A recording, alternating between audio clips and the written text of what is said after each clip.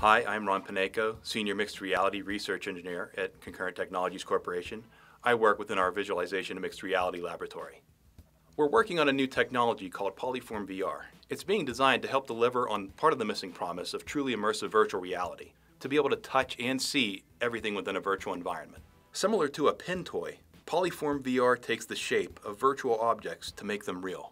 PolyFormVR actually measures a virtual environment and then, based upon those measurements, extrudes that environment up through a mesh floor using a number of columns. And then, once the floor has been extruded, a player or learner can simply apply their VR headset and experience the entire physical and virtual environment all at one time. The PolyFormVR process is a simple three-step process, including measure, extrude, and play.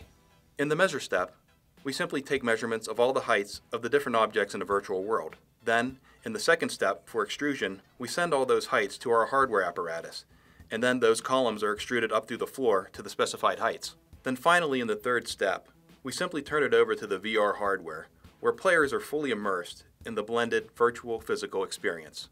PolyFormVR is a patent-pending technology being developed by Concurrent Technologies Corporation. With PolyFormVR, we're making virtual real.